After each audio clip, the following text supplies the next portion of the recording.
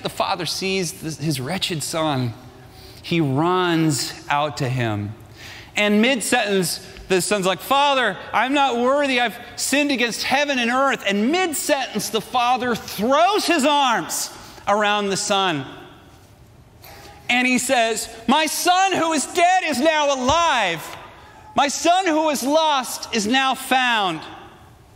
Go and kill the fatted calf," which is like saying, we're going to throw a huge party, like a wedding, for the whole village. Everybody's invited. And he puts a robe on his son's back, which is a symbol of honor.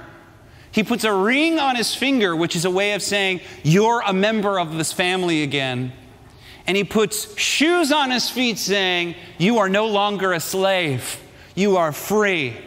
And that's what God offers us. Honor, belonging, and freedom.